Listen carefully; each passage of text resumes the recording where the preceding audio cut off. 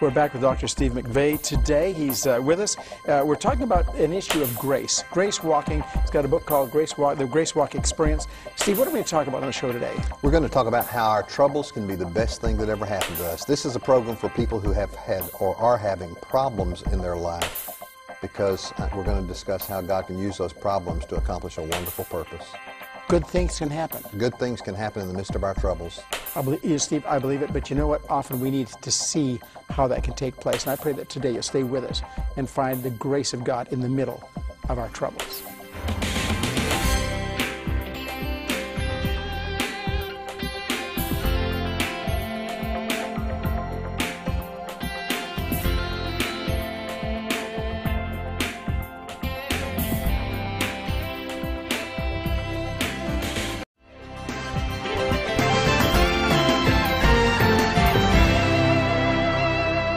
We are back with Dr. Steve McVey today, talking about a book that he really believes, and I agree with him, is going to make a difference in some people's lives, a huge difference. It's called The Grace Walk Experience. That's really what we're focusing on this week. You're with me for a week here, Steve. I'm always glad to be here with you for a week. Well, thank you. Have a good time together. What I forgot to do yesterday was tell people where you're from. And you live somewhere in the Tampa Bay area, I understand now. I do. We live down in the Tampa Bay area, and our ministry was located in Atlanta, Georgia, and we lived there for a lot of years. Yeah. People ask me, well, why did you move to Florida? And I said, well, because I could. my kids are grown, and as long as there's an airport for me to get into and fly out and a word processor nearby where I can keep writing, it doesn't matter where I live. So we moved to sunny Florida just because we enjoy that area. Because you could, and because you enjoy the area. That's right. Well, that is so cool. Well, good for you. And your children, you have 4 children. I have 4 children, 2 sons and 2 daughters. As I said, they're all grown. We have 3 grandchildren, and we're loving life. My wife, Melanie, travels with me most all of the time, 95% of the time. She travels with me, and we do ministry just everywhere. In fact, I mentioned our website yesterday. Let me mention our website again, gracewalk.org.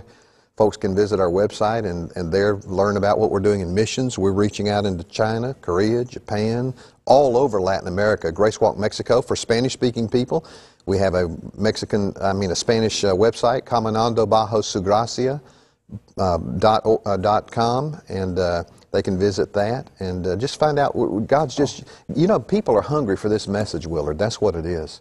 People are hungry. My first book, Grace Walk, it will go into its 10th language this summer. Danish will be language number 10. That amazes me. And I don't say that to boast. I say that to say, to evidence the fact people want to know the truth of how to experience freedom and how to enjoy their faith. It's about enjoying their walk with God. It's about enjoying it. Jesus said, I've come to give you life so that you'll have it abundantly. But man, if you look at folks in the average church, it doesn't exactly look like they're enjoying an abundant lifestyle. And I didn't for a lot of years. I was sincere, but I saw a great gap between the joy that Jesus said He wanted to leave us. He said, my joy I give to you. Yeah. I pray that my joy will be fulfilled in them. Well, I didn't see that in my own life. I was sincere, but I was driving myself into the ground trying to do something that never would have succeeded. So it also, like our walk in Jesus starts off when we just simply embrace Him, invite Him into our lives, and literally receive His life. It's an exchange life. I like what it says in Galatians, I think it's chapter 2, verse 20, where it says, it's no longer I that live, but Christ who lives in me, and the life I now live by faith in Him who loved me and gave His life. That's one of the first verses that I learned as a 5-year-old. Yeah, and what a wonderful verse. And that's right. What I call the grace walk is what Hudson Taylor is the one that coined that phrase, the exchange life. And that's a good phrase, the exchange life. It's just, as you said in Galatians 2:20, it's the idea and understanding that when we receive the life of Christ, He takes the old person that we were and He replaces that with His life. So it's an exchange life. And it isn't something we always recognize. We get distracted from it so easily in our religious walk. Absolutely. In our wanting to serve God and wanting to do better and so on. We don't know what we have, and that's the big thing. We don't really understand sometimes what we have. Yeah. I remember some time ago, I said we lived in Florida, and one day I was looking for my sunglasses, and I said, I thought I left them in here on my desk at home, and I looked in there, and my sunglasses weren't there. I went back in the living room and looked by my recliner. They weren't there. I looked where I keep my keys. They weren't there. I went into the bedroom, and I'm becoming more and more frustrated. Where are my sunglasses? I'm looking everywhere. I can't find them. Where did I put those things? And I think, well, could I have carried them into the bathroom? So I go into the bathroom and look in there, and I glance up into the mirror, and there they are right on top of my head where I've pulled them back off my eyes. I'm looking everywhere trying to find something that I'm carrying around with me. And I thought, well, you know, that's a pretty good example of what I did as a Christian for a lot of years. A lot of us are trying to find something that we already have. We're trying to find a victory that's already ours in Jesus Christ. That's why I wrote the Grace Walk Experience, to present these 8 truths in this book that will enable people to understand what we're looking for, we already have in the person of Jesus. All we need to know is how to appropriate by faith the reality of the indwelling Christ, and we'll experience what God wants us to know and enjoy. Oh, that's good. Okay, and yesterday on the program, as we were concluding the program, you promised you're going to tell us something today on the show about this experience, because I think the chapter we're going into today is the whole area of difficulties that come into our lives. Some of the most difficult things that come into our lives can be actually a doorway, I think, of God working something of Himself into us. That's right. Yesterday in chapter 1, we talked about improving your behavior will not give you victory in the Christian life. That's the first truth people need to know to be set free. So that all of the do's and don'ts, and keeping all the do's and not doing all the don'ts will not give you victory.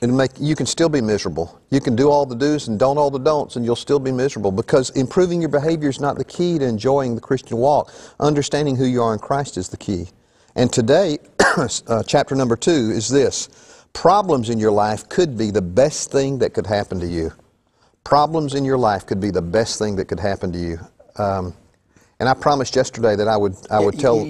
tell us a story here. That I'd tell you a short story, and I've told it before. Some that may have seen me here in years past might have heard this. I'll give the short version, but it was on October 6, 1990 that I was lying on my face in my office. I'd been a pastor at that time for 29 years. And I was lying there crying at 2 in the morning. And I said, God, if this is ministry, I want out. I said, in fact, if this is the Christian life, it's overrated. It's great for getting you into heaven, but in the meantime, what's the big deal? I don't see the abundance. I don't see the victory. I look at the lives of people in the New Testament. There's a far, far cry between my lifestyle and theirs, a big gap between the two. And I was lying on my face crying and saying, God, what are you doing? Are you sadistic? And the reason I was doing that is because He had put me in a church that had been declining. Now, I was a local church pastor. It had been declining for 5 years, but everywhere I had ever served, churches had grown. And after a year in that church, it was the next day on a Sunday was to be my first anniversary date. But instead of growing, the church had continued to decline, and I had become more and more discouraged until I finally became depressed. On October 6, 1990, I reached a place of despair. And I was lying there, and I said, God, if this is it, if this is all there is to it, I don't understand what the big deal is. And I came to the end of myself that night, Willard, and I began to pray and just systematically in my prayer empty myself of everything that had given me a sense of value, everything that had given me a sense of purpose and meaning. And it's like things that you'd kind of relied on, things that you had put value in, or something like that. That's exactly it. I prayed like this. I said things like, Lord, from now on, I give up. I acknowledge that my background in ministry means nothing. My education, it has no value in terms of me depending on that. My abilities or gifts that I might have, that means nothing. Everything I've been clinging to try to make my life work, I acknowledge that's not where life is to be found. And I empty myself, and I come to the place, Father, where I say that I quit my ministry. This is your ministry. It's called absolute surrender, taking your hands off your own life. I quit my ministry. This is your ministry, and if you want to bless and cause it to succeed, fine. But if it continues to fail, then it's your responsibility. And in fact, I said, Lord, in terms of me trying to live the Christian life, I've lived on this motivation, condemnation, rededication cycle for 29 years, and I'm tired of it. I'm going to quit trying. I said, I'm not going to rededicate myself to try harder anymore because it doesn't work. And Willard, I don't want to breeze right past that, because that is a truth a lot of folks don't get. Rededicating yourself to try harder to live for God won't work.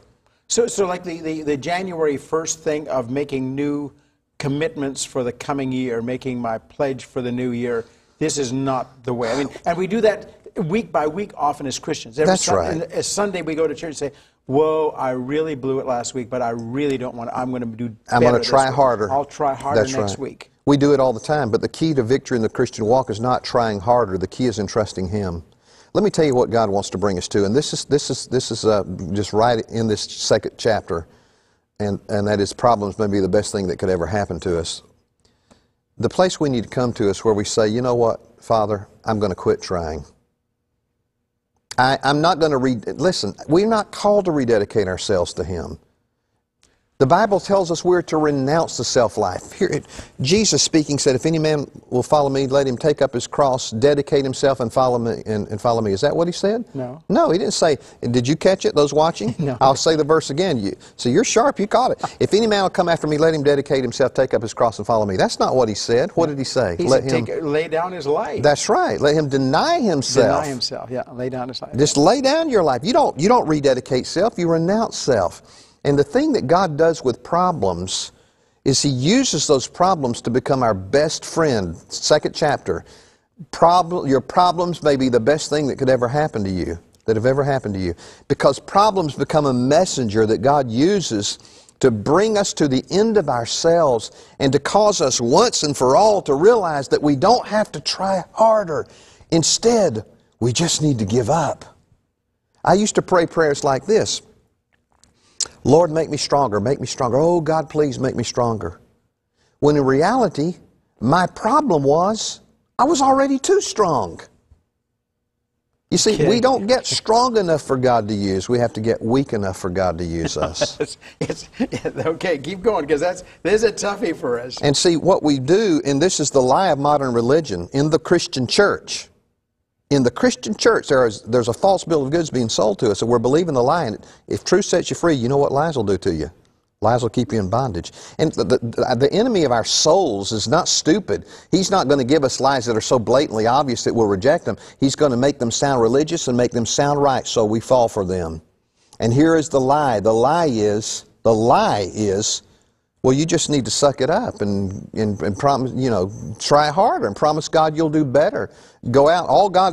How many times have you heard this? God just expects your best. All He wants is that you do your best and try your hardest. Those are all lies. All lies. And they'll keep you in bondage. And I want to say to those that are watching for a minute, if you believe the things I've just said are not lies, then why don't they work for you?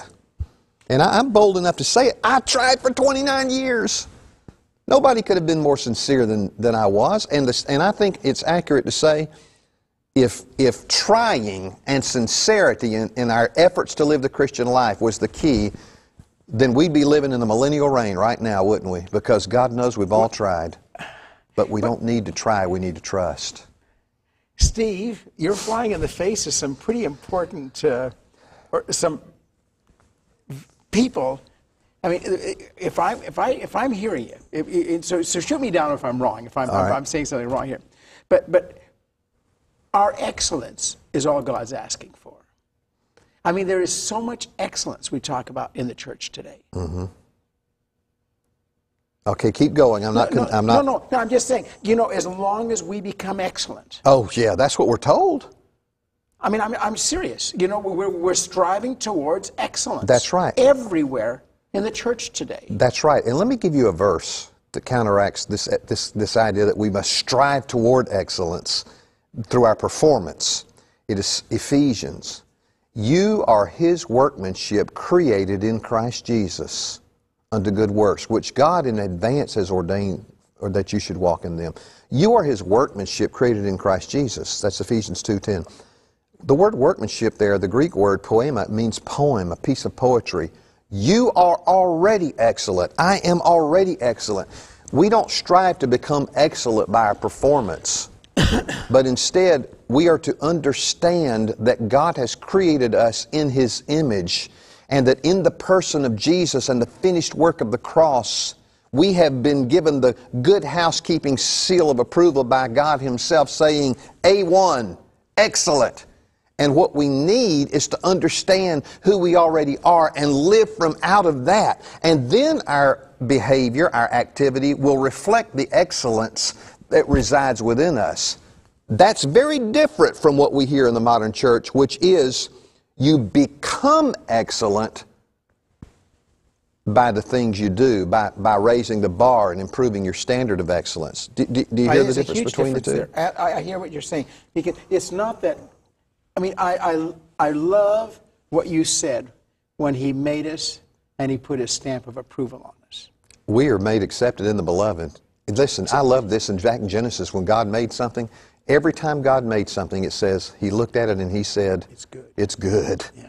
It's good." And when He looked at Jesus at His baptism, the Father watching couldn't contain Himself, and He says, "I'm not just going to say it, I want them to hear it." And so He pulled back, separated the curtain, and He leaned over and said, "This is my Son, and I'm well pleased." And everybody heard it. And that's what He does with you and me. We don't have to jump through the hoops to try to gain His approval. We must understand that in Jesus Christ it's all been done. And we are as acceptable to God right now as Christ is. And what our Father wants to do is take us off of this insanity, out of this insanity of trying and trying and trying to do something for ourselves that in reality He's already done on our behalf. Yeah. As though we're trying to go in and improve on something He's done better than we'll ever be able to do. And He uses problems to cause us to realize it's not going to work no matter how hard you try. But you know, when you talk about the approval that God has for Jesus, you know, that saying that.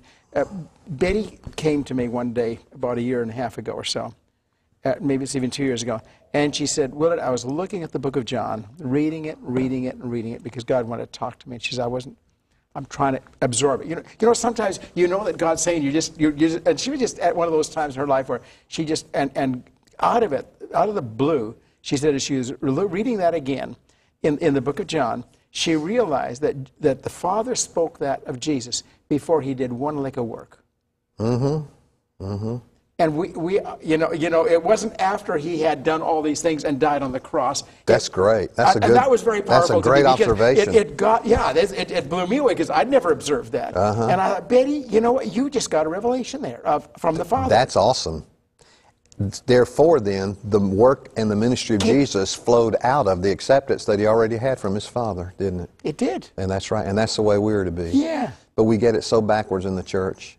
And listen, I'm not being critical of the modern church because I want to make sure those watching know I was a local church pastor for 21 years, and I still speak 98% of the time in local churches. I'm not trying to be critical of the church. I love the Church of Jesus Christ. And I speak as a fellow traveler in this journey within the church to say, let's embrace and realize the truth. And here's an important question I think we all need to ask ourselves and honestly answer. Am I willing to change the way I see things? Am I willing to come to a place? Am I still teachable? And am I willing to say, you know what I've always believed is wrong, and what my church teaches me is wrong, and what I've preached or taught as a pastor is wrong. Yeah. I'm willing to be changed. My struggle, Steve, is that I fall back into that myself. I mean, I know what you're saying is true. I know that that's what the Bible speaks about, that I'm seated in Christ in heavenly places today. Colossians 3, chapter 3, verses 1, 2, 3, 4. And it says, I'm looking down from that place of sitting on the throne in Jesus. And I don't see my world that way when I know it's true, okay? Because I get caught again in seeing myself from a different point of view. And I've got to get my refocusing done. It's a matter of renewing our minds. And that mind renewal is an ongoing everyday thing with us, because most of us, especially those of us who've grown up in the church, we've been so programmed by the teaching that we receive to think that it's all about us and what we do. I know, yeah. That to reverse that and say, no, it's about Him and what He's already done, that takes some... I'm going to throw something else out, Steve, just in view of what you said.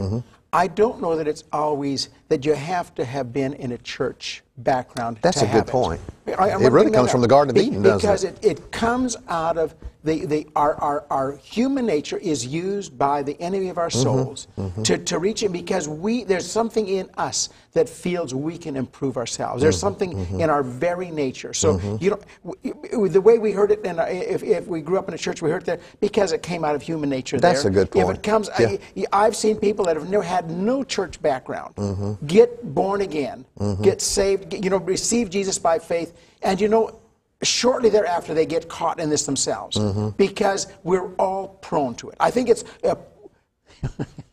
we're prone. Well, that's right. It's something that's built into us. All the way back in the Garden of Eden, as soon as Adam and Eve sinned and they saw what they perceived to be a deficiency, what did they do? They went out and by their own efforts, they took leaves and made coverings for themselves and trying to make themselves presentable by what they did. And you're right. You're right. We're born hardwired with that when we're born into Adam. I think so. But when we come into Christ, it's a whole, it turns everything else upside down. If I live out of Christ, that won't be there. Anyway, I need to take a little break and we'll come back right after this. We're talking to Steve McVey. The book is The Grace Walk Experience. You can get it from him at his website. And we get an address on the screen. You can go there as well. We'll take a break and be right back with Steve right after this. We're back with Dr. Steve McVey. And we're talking about some of the subject matter in this book, which is The Grace Walk Experience, is how do you live out?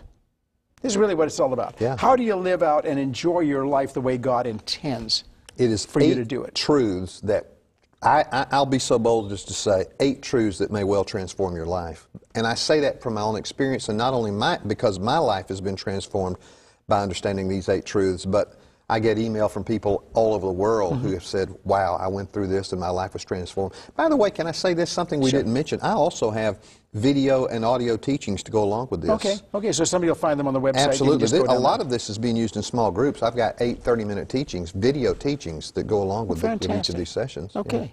Gracewalk.org. How's that for a shameless plug? That's a great one. I'm okay with that. But yesterday we talked about the reality that your behavior, doing right and wrong things, it doesn't make you get any more victorious. I mean, we dealt with that yesterday. That's right. Today we're talking about the fact that difficult things may come. God will use tough things in your life. I mean, I forget how you actually put that on the statement. Problems may be the best thing. How did I say it? The best thing that could ever happen to you. The very thing that could ever happen to you is a problem. That's right. That's right. Okay. Problems may be the best thing that could ever happen to you. Right. That's how you put it down. Yeah. Okay. Let me give you a verse. Let's go there. 1 Corinthians chapter 1, verse 8. Well, let me preface reading the verse. Let me tease this a little bit before I read it in the verse. I love to say things that people say, that's wrong, I don't agree with that, and then show it to them in the Bible. Okay. Because here's a point I want to make, kind of parenthetically, Willard. Some of the things we believe, we have heard them said so many times that we believe they're true. We think they're true just because we've heard it so many times. We think it's true because we grew up hearing it. Some things people think are in the Bible, you find out later Benjamin Franklin said, things like God help those who help themselves. Things that people think are in the Bible. I was going to say, you mean that's not in the Bible? Because I've heard that so many times. Yeah, exactly. Things that we think are biblical that are so not biblical, but we've heard it so many times we think it's from the Bible. Now, one of the things that we've all heard many times in our lives, we're talking about how problems can become your best friend, be the best thing that ever happened to you. One of the things we've all heard is God will never put a burden on you greater than you can bear. We've all heard it. I've said it before I knew better. I used to teach it. I used to say it. I believed it. But I'm going to tell you, now don't get mad at me because I'm going to show you this in the Bible. Let me make the statement again. God will not put any burdens on you greater than you can bear. I'm here to tell you that's a lie. God will put burdens on you greater than you can bear. Greater than you can bear? Yeah. Now, I know every Sunday school teacher in Canada is looking at this saying, wait a minute, I don't agree with that. What about 1 Corinthians 10:13? Exactly. God will not allow you to be tempted above that which you are able. I am not talking about temptation to sin. That verse does say that God will not allow you to be tempted to sin to an extent beyond that which you can resist, but He will, with the temptation, make a way of escape, the verse says. Okay, so in other words, there is a way out. When you're tempted, there's always a way out. You can always say no. And the way out is always the same as Jesus, by the way. Oh, it's Jesus. The way is always, He is the way. I am the way. So He says, God will not allow you to be tempted to sin, tested in the area of sin. more than you can bear, but he'll always make a way of escape, and the way is Jesus. Jesus is the way of escape. He's the way of escape. Okay, but now, good, we're not talking about temptation to yeah. sin. Okay. We're talking about burdens, trials, troubles, weight, pressure. Now, I said, and let me recap, and then we'll come to the Bible. I said God will allow you to have burdens greater than you can bear. Now, let's prove it from Scripture before folks change the channel. 1 Corinthians chapter 1. 2 Corinthians chapter 1. I'm sorry, 2 Corinthians chapter 1. 2 Corinthians chapter 1. Paul was writing to the church at Corinth about his experience, and here's what he said, verse 8. Now I'm reading straight from Scripture, 2 Corinthians 1:8. We do not want you to be unaware, brethren, of our affliction which came to us in Asia, that we were burdened excessively, beyond our strength, so that we despaired even of life. Verse 9. Indeed, we had the sentence of death within ourselves, so that we would not trust in ourselves, but in God who raises the dead. Now, let me say two things. Number one, I just told folks watching on TV that God will allow you to have burdens that are greater than you can bear. Number two, listen to number two, look at your own Bible. Don't you dare sit there and say, I just disagree with him about that. Get it. Look in your Bible. 2 Corinthians 1:8 and 9. I go back to what I said. Are we willing to have our mind changed if we see something in Scripture? Now let's look at these verses. Paul said, when I was in Asia, he said, I had a burden. This is verse 8. That's right. It wasn't just a burden, it was an excessive burden. But then here's the next phrase. Beyond our strength. I'm reading this from the New American Standard, but the New International Version, which is not my favorite version, but in this verse it does a good job.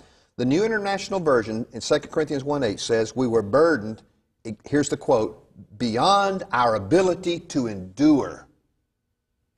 Making it very clear. I mean, does it get any plainer than that? Yeah. Paul said, I had a burden when I was in Asia that was so excessive, it was beyond my ability to endure it.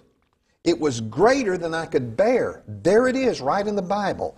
Now, lest you think, well, he might have meant something else by that, listen to, he goes on and says, so that we despaired even of life. Now, let's put that in modern English. What's he really saying? Well, I mean, I give up living. I mean, I just wish I could die. I wish I could die. Exactly. And who hasn't said that? I mean, that's right. I'll bet there's a lot of people watching the show today that have been in circumstances somewhere in their life that said, you know what? I'd just like to die. I'd like to be out of here. We've all been there. And those watching this show, if you've ever got to a place where you say, you know, I just don't know how I can bear this. It seems like it's more than I can bear, and I just wish I could die. Well, you're in good company, because the Apostle Paul said that. But wait, he didn't stop there. Oh, okay. He goes on and says, indeed, we had the sentence of death in ourselves. In other words, it's like my whole life, it's like it's got the kiss of death on it. So now look at the progression. He wants to make it very clear, so he's redundant. He repeats himself again and again. I had a burden. It was an excessive burden. It was greater than I could bear. It made me wish I could die. I had the kiss of death on myself. Why would God do that? Here it is, verse 9, 2 Corinthians 1:9. In order that we would not trust in ourselves, but in God who raises the dead. Now, here's the complete thought. I said God will put more on you than you can bear. Yeah. The complete thought is God will put more on you than you can bear, so that we come to the place where we realize that He will bear it for us. So that we will come to the place where we give up confidence in our own self-sufficiency. That is why problems can be the best thing that ever happens to us. See, I mentioned earlier in the show how that on October 6, 1990, I was lying on my face and saying, God, you know, this is the Christian life is overrated. I'm quitting ministry if this is all there is to it. I even said, Lord, why don't you just let me die and take me to heaven? But that was a good thing. I look back now and say, that dark night of my soul was one of the mountain peaks of my Christian walk, because remember I said earlier that I prayed and I emptied myself? It brought me to the end of myself. It is for that reason that our problems can become the best thing that ever happens to us. Instead of looking for God to bring us through and out of our troubles, we need to be asking, Lord, what is it that you're seeking to accomplish in my life in the midst of these troubles? And the answer may well be what Paul said in 2 Corinthians 1:8 and 9. God may answer, I'm working in you to bring you to the place so that you would not trust in yourself, but in God, in me, the one who raises from the dead. So can you see then how troubles can be our best friend? Yeah. But how many circles in the modern church tell you that if you're having troubles and if you're hurting, then you must not have enough faith? Oh, I hate that. They're ministering death to people. Don't get me started. Oh, man. Yeah. Don't get me started. Ministries and teachers and preachers of the Bible that tell you that if you acknowledge that you're hurting, that you're having problems, that you're struggling, that you're in pain, don't make those negative confessions. Tell it to the Apostle Paul. Yeah, try that on with the Apostle Paul. I had burdens. They were excessive. They were more than I could bear. I despaired of life. I had the sentence of death. You know, and I know there are ministries right now that would have said to Paul himself, stop with those negative confessions. No, Paul wasn't making a negative confession. He was being honest about how he felt at the time and what his experience was. Right, he did. And he wrapped it all up by saying, but God was allowing it. God was behind the scenes using it to bring me to the end of myself so that I would not trust in myself, but in the one who raises from the dead. The area is trust, isn't it? It's where your reliance comes. It's when you're relying on you, you're in trouble. Absolutely. When you're relying on God to work out the next step, whatever that looks like. And often it gets us to the place we don't know what the next step is. Let me tell you, the thing that God is wanting to do is bring us to the place where we give up and say, I yield everything into your hands. I remember October 6, 1990, when I was on my face. Yeah, okay. I said, before that night was over, I said, Lord, from now on, everything is you. It's all you. And I said, Father, for every positive thing that feels good and that I like in my life from this day forward, I'm going to tell everybody, it's Him. It's all Him. And I said, but Lord, for every painful negative thing that happens in my life from now on, I'm going to say, it's Him. It's Him. It's all Him. Because I said it's not my life anymore. I said, Lord, if I'm going to give you the credit, I'm going to give you the blame. Okay. And see, somehow we think that's unspiritual. You know, that's exactly the point. We want to take the blame for all the bad stuff and say it's us. Who put God on the Isle of Patmos? Or John. Who put John on the Isle of Patmos? Yeah, God did. Yeah, God, who let Daniel go to that lion's den? Yeah, God did. God allowed Daniel with the lion's den. You know, that's a struggle for some of us. Yeah, but we can't. But you know what that would do if we would understand the sovereignty of God over our lives, even in our pain and problems. What it would do is it would give us a sense of peace in those problems. Rest. Yeah. A rest and say, I don't know what the Lord's doing, but I know the Lord is sovereign and He's over my life and He's behind everything. I'm not saying God causes people to sin against us, but I'm saying that even that God stands behind and uses. When Joseph's brothers sold him into slavery, I know. Did God make them do that? No. But later, what did Joseph say? When his brothers came, he said, you meant it for evil, but God meant it for good. Well, you know, I've looked at that Joseph story is, and there are principles of God that you find throughout the Bible in the stories. Because, I mean, how do you find the ways of God except through the stories we've got? That's right. But in Joseph's case, I mean, when Joseph had those dreams, the destiny of those dreams meant he had to be sold into slavery. That's right. Because how was he going to get to Pharaoh's court? That's right. How is he going to get there? How was he going to be the one that they would bow down to? That's right. Unless he was sold into, unless one of his brothers says, we're going to kill the kid. Mm-hmm. And somebody says, no, we're not going to kill the kid. I mean, you know what? I mean, that's right. You got to let go of that. You got to say, you know what? God's bigger than this. That's right. Well, you know, when I was on my face on October 6, 1990, praying and thinking of getting out of the ministry and trying to figure out how and saying, God, this Christian life is overrated, it was the darkest moment of my life, but I would go on to write about it in my book, Grace Walk, and even in this book, The Grace Walk Experience. And now, through that first book, Grace Walk, 10 languages all over the world. Right, exactly. That never would have happened if God had not allowed me to lie on my face saying, if this is it, I want out. And for you to pastor a church that's going downhill every step of the way. A whole year of going downhill. And I'm saying, God, what are you doing? What are you doing? And God says, I'm doing what I'm doing. And I understand, and you don't. I think it was D.L. Moody, I believe that's the one that said, when you can't but trace his hand, trust his heart. Trust his heart, yeah, I think Moody does. Yeah, but look at Job. I mean, isn't Job a situation where Job is in a place like nobody understands what Job's going through, but Job's going through despair. I mean, absolutely. He's going through what Paul writes about in 2 Corinthians chapter 1, verse 8. In the second chapter here, I forget which day, we talk about Job. Listen to the way Job described it. Now, we know Job was an upright man. The Bible says so.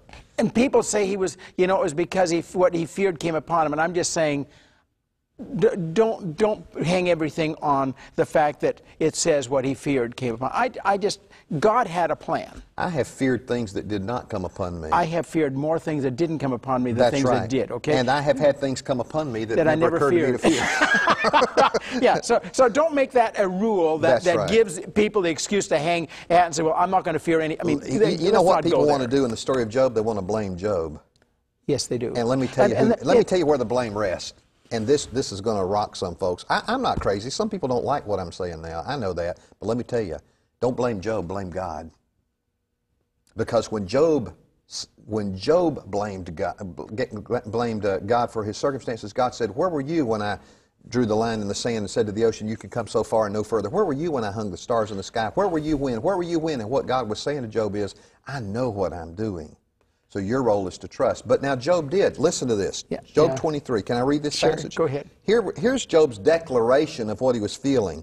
He said, my complaint is bitter. God's hand is heavy despite all my groaning. This is Job 23.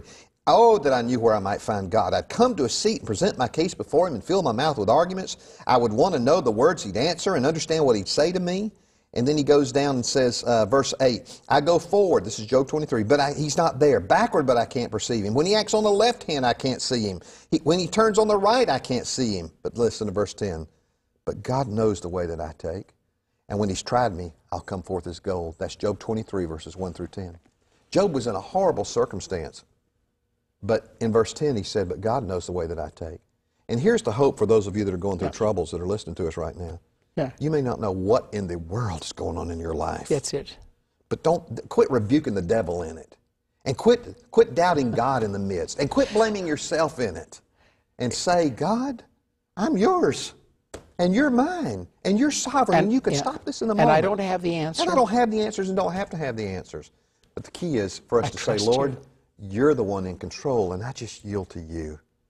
I think, that is really the secret, isn't it? God, you're in control.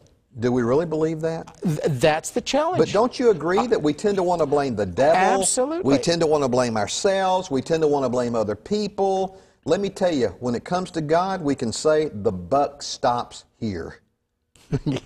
I don't want to be misunderstood, Willard. I'm not saying that God will cause somebody to do something evil against you, but I'm saying God is bigger than the evil that somebody does against you.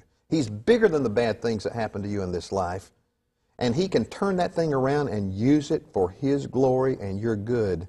And He will. So no matter what's going on, if we're going through torment and trials that we brought upon ourselves, and a lot of people watching would say that, oh, but it's my own stupid mistakes that put me here. I love what the psalmist said. He said, even if I make my bed in hell, what's the rest? Wow. Thou art with me. So, that's interesting. I made the bed. I made the bed. So I got to sleep in it. Yeah, haven't we heard that one? Hell, he made his bed, let him sleep in it. But the psalmist said, even if I make my bed in hell, you are with me. You won't forsake me even there. You see, it's this trust in God. Bad things happen, but is your trust in God in the middle of bad things? Bad things happen sometimes because of my own foolishness. Bad things happen sometimes because other people do a wrong thing somebody else did stupid things. I know. Bad things happen sometimes for no reason that I can make any sense out of or even understand the cause. But it doesn't matter. When bad things happen, our problems may be the best thing that could ever happen to us. That's what chapter 2 is about. In 5 days we study that in this chapter as to how God will use it to accomplish His purpose in our lives and how we're to respond to it when we're going through it. So our response is really trust. Is always trust. Always trust. People say, well, what's my part and what's God's part? Here it is. God's part is to be in charge. My part is to trust Him. The Lord spoke to me one day. I was agonizing over something in prayer, and the Lord, you ever have the Lord just the Lord speaks in a lot of ways, and certainly in Scripture, and never in a way that will contradict Scripture, but sometimes the Lord just gives you an understanding, and He speaks to you that way. It's true. It's true. And I remember one day I was agonizing over something, and I was praying, and I was waiting before the Lord, and it's like the Lord spoke in my mind, that this realization come to me. And He said, Steve, He said, you are not suited for being in control, while I, on the other hand, am perfectly suited for it. And then the Lord said to me, you create needless problems for yourself when you get our two roles confused. Wow. And that just that washed over me. I said, Lord, boy, did you nail me on that, because When I'm in trouble, and I think our flesh, we tend to be this way. When I'm in trouble, I want to solve that problem. I'm the kind of guy that says, people say, well, you might be jumping out of the pan into the fire. You know the way I'm wired, my personality, then let me jump in the fire. That's right. I'd rather jump in the fire. I can't stand But I this want to being do in something. the pan I want on to do and on. something. Yeah, and that's why people say, well, I'm just going to file for divorce. I'm just going to leave this job. I'm just going to leave this church. I'm just going to do... They want to bring quick closure to something. They want to bring quick closure. And I want to say to those that are listening, and I really feel led to say this, don't try to bring quick closure to your problem. Don't think, well, I'll just do this and it'll shorten the process and bring quick closure, because God's got another problem waiting out there for you. He'll just let another one grow where that one disappeared. Yeah, you don't get along with this wife, get divorced, God will bring you another one. I'll tell you, if God is working through our trials, and He does, if God is working through our trials to accomplish His purpose, and we short-circuit it by finding the nearest escape hatch and jump out of this, well, He'll just put us in the next situation. job, you're going to find the boss tough again, probably. Right. Or a different kind of thing. Or a different, it may not be the same thing. And it may be it's something true. you not prefer. I mean, God put me in a church that was declining, and He used that to bring me to the place of brokenness and absolute surrender. Well, I'm thankful it wasn't one of my children dying that He used, or you know what I'm saying. But you have no idea. And that's, so just trust Him, Just whatever trust your Him. circumstance is. So it's about trust, isn't it? It's all about trust. Well, we need to take a little break here. We'll come back and talk to Steve further right after this break. Our failure to overcome sin is directly related to our identity, or rather, our lack of identity. Join us for the next program and hear about how we can block out the enemy's report of who we are and tune in to the truth. Too many of us have let other people define us. We've let the world define us. We've let our circumstances define us. But the reality is, it must be our Father who defines us. And He has very clearly in His Word told us who we are.